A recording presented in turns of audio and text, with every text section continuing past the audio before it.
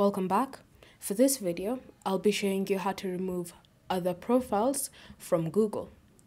So you want to open Google Chrome, then from here, click on your profile icon, and then where it says other profiles, you want to select the settings icon. From here, you should see all the other profiles that are currently added onto your device. If you want to remove a profile, you should click on the three dots next to that profile, then select delete.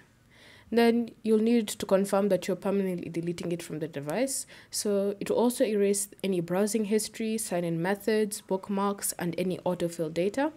Again, if you're fine with that, click on delete and it will be removed from your device.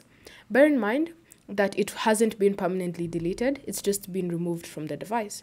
So you can do that to any other profiles that you currently have added on your computer. Then confirm the deletion and they'll be erased from Google Chrome. Thank you for watching. If you have any questions or comments, leave them down below and we'll get back to you.